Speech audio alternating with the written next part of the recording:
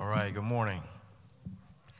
That was Andrew Kastner. He is the worship pastor of Harvest New Beginnings Church in Oswego. Let's give him another hand.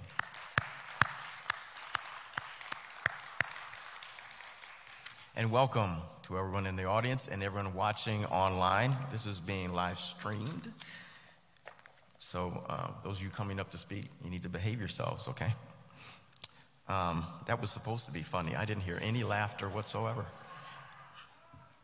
Am I at the wrong spot? Where am I? Okay, so I'm Dr. Eric Wallace. I am the president and co-founder of Freedom's Journal Institute for the Study of Faith and Public Policy. And I'm also your MC, so I'm wearing a couple of hats today. I'm supposed to be talking to you about the kingdom of God, and I will do that.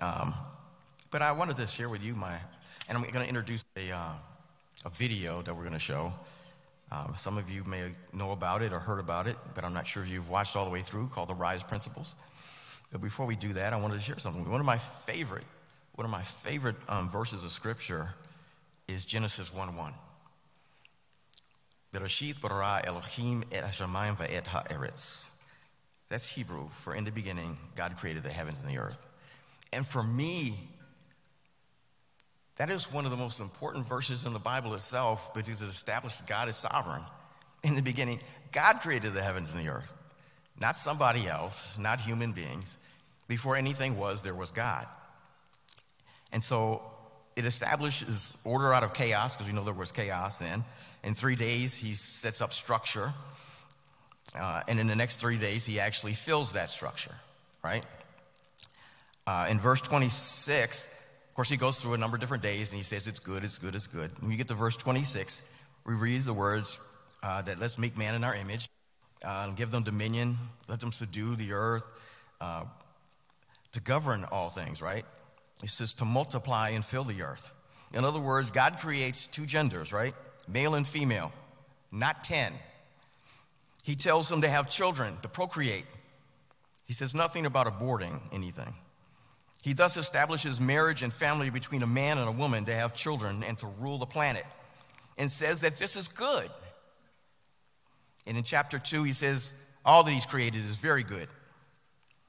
Also in chapter 2, we zoom in on day 6, and God says that something is not good, that it's not good for man to be alone.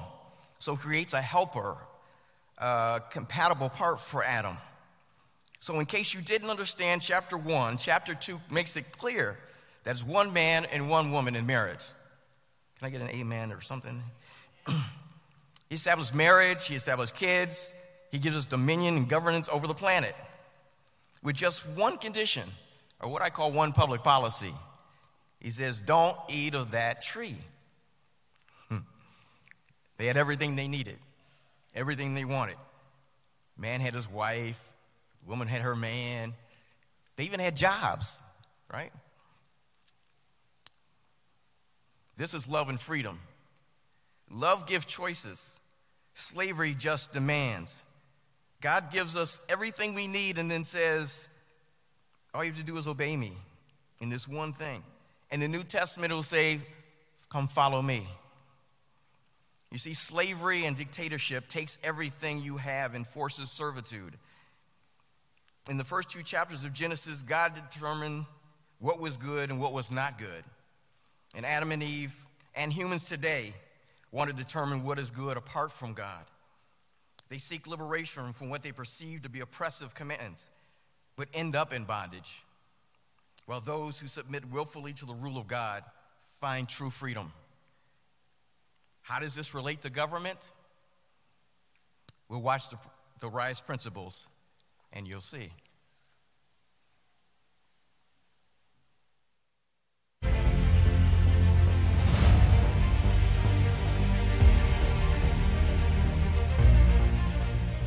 I'm Dr. Eric Wallace, president and co-founder of Freedom's Journal Institute for the Study of Faith and Public Policy. It is my privilege to share with you the RISE Principles, an acronym and guiding philosophy developed by Freedom's Journal Institute to rally our communities together to collectively rise and build. These principles, responsible government, individual liberty and fidelity, strong family values, and economic empowerment, represent our unique articulation of conservative ideas and values meant to both vigorously challenge liberal ideology as well as to create a paradigm shift in how people view matters of faith, race, and public policy. The purpose of this video series is to clear up misinformation about what it means to be a conservative. In recent years, conservatism has been maligned as racist, out of touch, or just for the rich. These characterizations could not be further from the truth. Our hope is that as a result of this series, the RISE principles will begin to help to dispel these false narratives, as well as inspire a whole new generation of people who are willing to stand for what they say they believe, and to actively engage in the political process that represents us. This is the first of 5 videos which we hope you will watch in their entirety.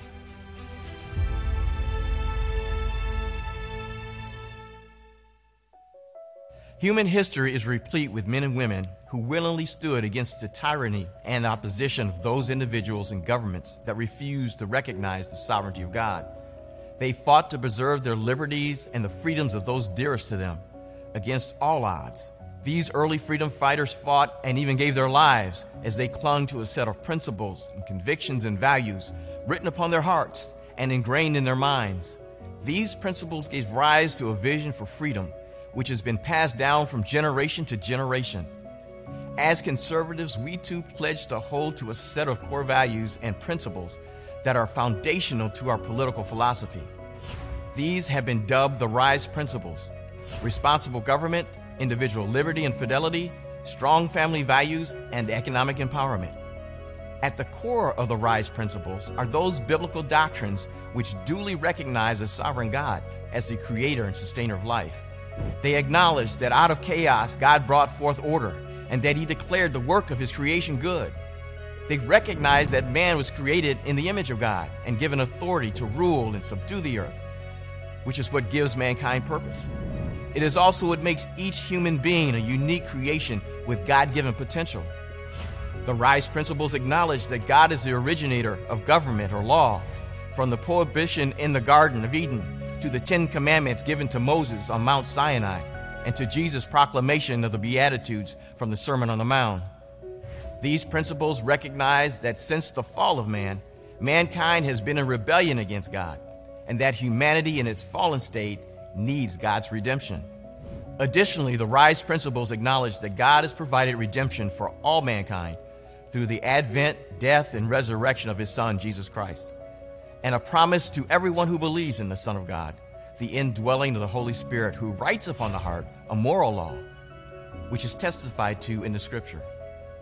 This new law allows people to govern themselves and to live at peace with God and one another as members of a new political reality known as the Kingdom of God. It is from this foundation that our founding fathers wrote the Declaration of Independence and established the Constitution of the United States of America. In it, they wrote of unalienable rights from our Creator and not from man, along with the conviction of equality of all mankind before God, as they battled the overthrow of the tyranny of a foreign rule. Furthermore, it is this same worldview with which many of the heroes of our past, such as Frederick Douglass and Booker T. Washington, fervently fought to maintain the principles and values of freedom and economic empowerment principles we today continue to fight for in our modern society. And lastly, to this, the RISE principles acknowledge America's African American history, which includes a storied history and legacy of struggle against social injustices, one which is deeply rooted in conservative principles upon which this nation was founded. We also acknowledge that distinctive to this heritage is the presence of the Black church, which has served as the core of the Black community, as well as the center for social, political, economic, and cultural activity. As a political philosophy, Black conservatism is based on those African American traditions, values, and experiences, both political and cultural, which place God at the center of our existence, and which securely root the tenets of life, liberty, and the pursuit of holiness into the political fabric of American society.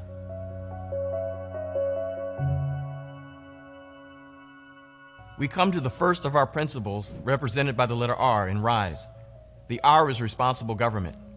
But what makes government responsible or accountable? Does the rule of law restrain men, or government. The Bible says in 1 Peter 2, verses 13 and 14, "Submit yourselves for the Lord's sake to every authority instituted among men, whether to the king as a supreme authority or to governors, who are sent by him to punish those who do wrong and to commend those who do right. For it is God's will that by doing good you should silence the ignorant talk of foolish men." Romans 13, 1 through 5 echoes the same sentiment. In verse 4, the Apostle Paul writes, "For he, the government official, is God's servant to do good. But if you do wrong, be afraid, for he does not bear the sword for nothing. He is God's servant, an agent of wrath, to bring punishment on the wrongdoer." However, in Deuteronomy chapter 16, verses 19 through 20, Moses warns judges and officers against pay-to-play politics when he says, "You shall not pervert justice, you shall not show partiality, and you shall not accept a bribe, for a bribe blinds the eyes of the wise and subverts the cause of the righteous. Justice and only justice you shall follow, that you may live and inherit the land that the Lord your God is giving you." With this foundation, the founding fathers looked beyond those who would administer the law and justice to codify it in a document that would restrain the administrators of the law. Patrick Henry said, "The Constitution is not an instrument for government to restrain the people. It is an instrument for the people to restrain the government, lest it come to dominate our lives and interests." Thus, a responsible government must work both ways to ensure justice. The overreach of government brings tyranny, while the lack of sound laws invites anarchy. It is critical that we have a balance of just laws and righteous administrators to enforce those laws. The responsible government therefore asserts that citizens deserve a government which is fiscally responsible. Waste, fraud, and duplication in government must be eliminated. All monetary transactions, except for classified operations, should be transparent. Public debt, except for infrastructure, should be avoided. Government budgets should fit within existing revenues. Spending reductions, not tax increases, are the preferred solutions to revenue shortfalls. Taxation should be restricted to the most minimal levels. The burden of taxation should be spread equally as possible among its citizens. In addition, the goal of taxation should never be employed for the redistribution of wealth or restricting productivity, economic growth, or savings. Therefore, there should be no talk about graduated taxes that discriminate against business owners and the wealthy. A flat tax is the fairest tax for all people, where everyone pays the same percentage, which is their fair share. Government policy should encourage self-sufficiency and promote the work ethic among citizens. Public funds should not be used to support persons who are capable, albeit unwilling, to provide for their own needs.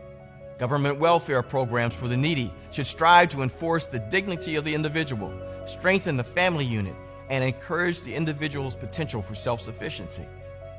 Government policy should be constrained by the rule of law embodied in the state and federal constitutions, which innovatively guarantees our liberties by spreading power among three branches of the federal government and between the federal government and the states.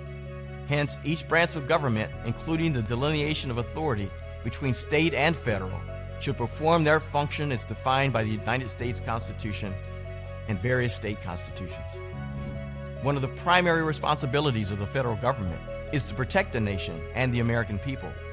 This requires a strong and capable military, a capable intelligence services, and a vigorous law enforcement and homeland security capacity.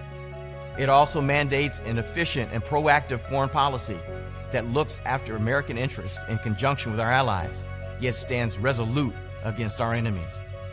Unfortunately, corrupt leadership will always try to pervert justice. But Jeremiah 9:23-24 reminds us, "Thus says the Lord, let not the wise man boast in his wisdom, let not the mighty man boast in his might, let not the rich man boast in his riches, but let him who boasts boast in this, that he understands and knows me, that I am the Lord, who practices steadfast love, justice, and righteousness in the earth. For in these things I delight, declares the Lord." Responsible government reflects justice and righteousness for all. In the letter from a Birmingham jail Dr. King spoke about our moral duty to obey just laws and our responsibility to disobey unjust laws when he said, "One may well ask, how can you advocate breaking some laws and obeying others?" The answer lies in the fact that there are two types of laws, just and unjust. I would be the first to advocate obeying just laws. One is not only a legal but a moral responsibility to obey just laws. Conversely, one has a moral responsibility to disobey unjust laws. I would agree with St. Augustine that an unjust law is no law at all. Welcome to the second of our RISE principles. The I stands for individual liberty and fidelity. Again, the Bible tells us in both Romans 13 and 1 Peter 2 that we should be law-abiding citizens. However, in 1 Peter 2:16, it also tells us that we are to live as free men, but do not use your freedom as a cover-up for evil. Live as servants of God. Hence, we have a certain amount of liberty, but that liberty is kept in check by our fidelity to our God and His law above all others. In Deuteronomy chapter 5, verse 21, the 10th commandment states that we not covet or desire our neighbor's wife or any of their possessions. The 10th commandment is actually the one law that governs the other 9. From the commandments to have no other gods before Him, to not murdering or committing adultery or even stealing, we are encouraged to provide for ourselves and not to scheme or misappropriate what belongs to others. John Adams noted, "Our Constitution was made only for a moral and religious people. It is wholly inadequate to the government of any other." Therefore, individual liberty and fidelity requires that laws restrict the free exercise of liberty and property. Consequently, no law should be passed unless there is a compelling reason to do so. The proponents of any bill should have the burden of proof that passage is necessary. Laws should reflect the morals of our society, but also encourage and promote individual character. Dr. King's dream was that we be judged by the content of our character and not by the color of our skin. It was a nod towards a view of people as individuals and a break from the skewed collectivistic thinking characteristic of liberal thought. Therefore, individuals should never be seen as only members or appendages of a larger group. Rather, we are each individuals with rights as such. These rights include, but are not limited to, those rights guaranteed in the Bill of Rights of the United States Constitution. They should also include those God-given rights of freedom, not specified in any written document, which necessarily exist in a nation where the individual is more important than the state. Conversely, these rights should not negate the responsibility of individuals' obligation to conduct him or herself as a responsible and productive member of society. However, the state is only responsible to protect your rights from being infringed, not to provide them. The right to bear arms or to have health care does not mean the government is obligated to acquire them on your behalf. No civilization can succeed and thrive for any duration unless free people act with fidelity to a core set of values and principles. Each of us must be accountable for our actions and to endeavor to build a better society to improve both our own lives and the lives of others. All citizens are entitled to the security of self and property. Government's primary task is the maintaining of law and order. To ensure these rights are protected, accordingly, the system of justice must afford all people access to competent representation, as well as a level playing field to ensure the imperatives of justice can be met. Dr. King once explained the difference between a just law and an unjust law. Now, what is the difference between the two? How does one determine whether a law is just or unjust? A just law is man-made code that squares with the moral law or the law of God. An unjust law is a code that is out of harmony with the moral law. To put it in the terms of St. Thomas Aquinas, an unjust law is a human law that is not rooted in eternal law and natural law. Individual liberty and fidelity reflects the sanctity and the dignity of all human life, while calling on each individual to live with discipline and purpose. Our third of 4 RISE principles focuses on the family. The S in RISE is for strong family values. From the beginning of creation, marriage and family have been an important institution established by God. In Genesis 1, verses 26 through 30, there's an emphasis on humanity created in the image and likeness of God to fulfill his divine plan and purposes. Our understanding of family also extends to Genesis chapter 2, verses 20 through 24, where the emphasis is on finding a helper, a companion suitable for Adam, an integral partnership intended to complete Adam, but also a reflection of the triune nature of God. Marriage and family are a sacred bond, and Jesus tells us in Matthew 19, 4 through 6, that the husband and wife become one flesh, and that what God has joined together should not be separated.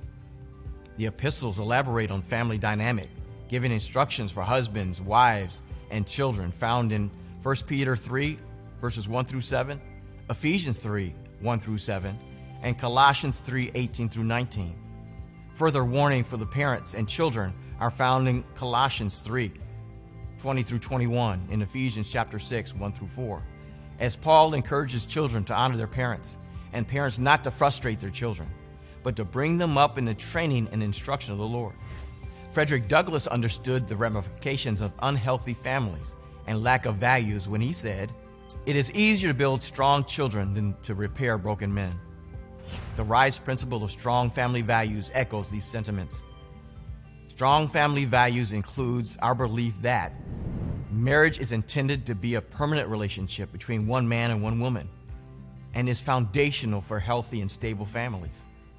Marriage functions to satisfy the longings of the human heart, to give and to receive unconditional love, to welcome and to ensure the full physical and emotional development of children, and to reinforce and perpetuate the installation of moral values and principles. Strong family values must be preserved and impressed upon each generation. The natural family is the foundation of society. Therefore, the state should promote its formation while interfering in its function as little as possible. Family unity and interdependency are necessary to foster and encourage culture, learning, long-term national stability. Therefore, two-parent households should be encouraged and fatherhood honored as the means of diminishing the development of delinquency in children and young adults. Our earnest conviction is that many of the Black community's problems, as well as other communities, could be solved if we gave more attention to building strong and healthy families. We believe that to minimize confrontation with police, eliminate visits to abortion clinics, school dropouts and delinquency, incarcerations, as well as illicit use of drugs and drug suppliers, we must focus on combating the underlying problem, the dysfunction and disintegration of the Black family. Education starts at home and is the first classroom children have.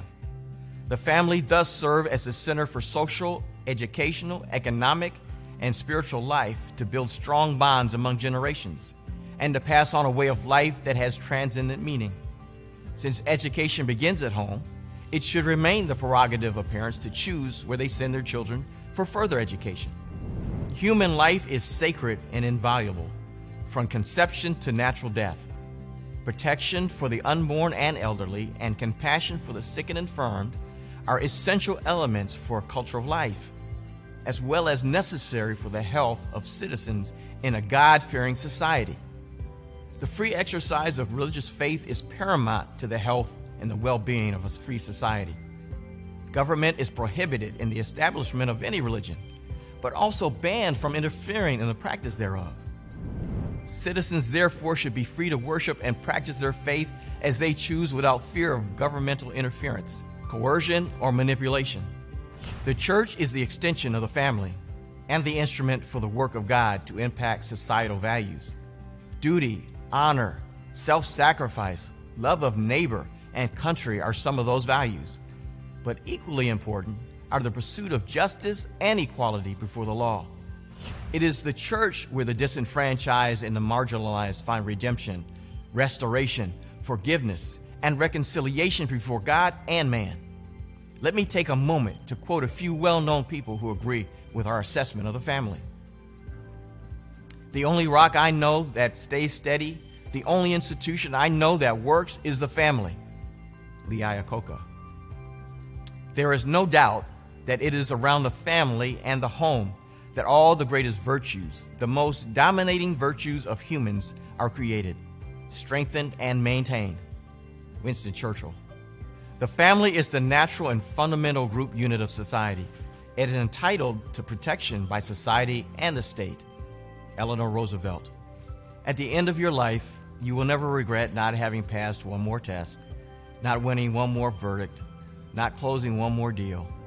You'll regret time not spent with a husband, a friend, a child, or a parent, was Barbara Bush. Of all the rocks upon which we build our lives, we are reminded today that family is the most important. That U.S. Senator Barack Obama. These strong family values are inevitably a reflection of the strength, courage, and the power of its people.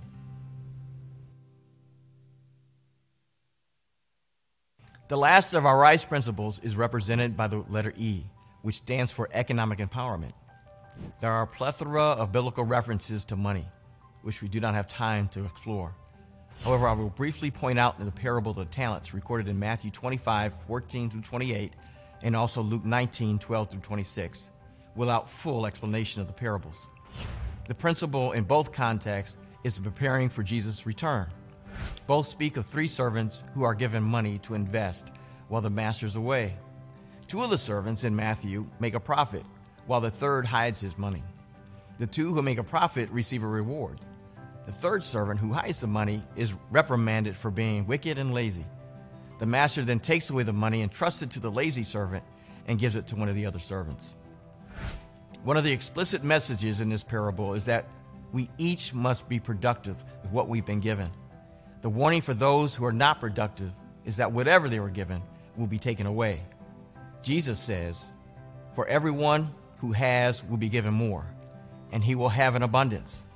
Whoever does not have, even what he has will be taken from him." The final judgment for unproductive servant was punishment. He was called a worthless servant and was to be thrown outside into the darkness, where, quote, there would be weeping and gnashing of teeth, Matthew 25:30. Consequently, it is not where we start that matters. It is what we do with what God has given us and our faithfulness to the task. Booker T. Washington understood this when he said, "I have learned that success is to be measured not so much by the position that one has reached in life as by the obstacles which he has overcome while trying to succeed." Frederick Douglass is quoted as saying, "Our destiny is largely in our own hands. If we find, we shall have to seek. If we succeed in the race of life, it must be by our own energies and by our own exertions. Others may clear the road, but we must go forward or be left behind in the race of life." Douglass also warned against relying solely on others, but instead urged blacks to demonstrate self-sufficiency when he said, "If we remain poor and dependent, the riches of other men will not avail us. If we are ignorant, the intelligence of other men will do but little for us. If we are foolish, the wisdom of other men will not guide us. If we are wasteful of time and money, the economy of other men will only make our destitution more disgraceful and hurtful." Economic empowerment underscores these principles. Through free markets, individuals and groups form relationships and exercise self-government. The state should only intervene to establish minimum health and safety standards and encourage competition. When the government does choose to use power to regulate free people, it should be exceedingly cautious to use the least burdensome method possible. The free market is the most efficient way for people who are less fortunate to advance from poverty to prosperity. Economic empowerment focuses on wealth production, not wealth redistribution, job creation versus job security, and investments in tomorrow without mortgaging our future. As individuals, we have the right to choose in a free market, albeit we are vested with the responsibility to inform ourselves and make choices that best suit our needs. While the government should actively enforce fraud statutes, it should not attempt to protect the public from what it perceives as poor choices by eliminating those possibilities from the market. Healthcare service is a commodity that is best procured through the free market. Access to healthcare becomes more available and affordable when healthcare professionals are allowed to compete in the free market. Individual health savings accounts, health clinics and retail stores, concierge medicine are all products of the free market in a healthcare industry because one size does not, I repeat, does not fit all. Private property is the cornerstone of a free nation. Therefore, public needs should override individual property rights only in the most convincing circumstances, not merely for the sake of convenience. In those instances when a compelling need does exist, property owners should be justly compensated for their whole loss. Government largesse is counterproductive to economic empowerment. Government handouts encourage dependency. Assistance given to the marginalized and the disenfranchised members of society should always support and move individuals towards self-sufficiency. The private sector, such as a faith-based organization, are better equipped to offer counseling, housing, clothing, food, and education to help people get back on their feet. Economic empowerment is the engine of a free society whose legacy depends on the exercise and the ingenuity of every contributing part.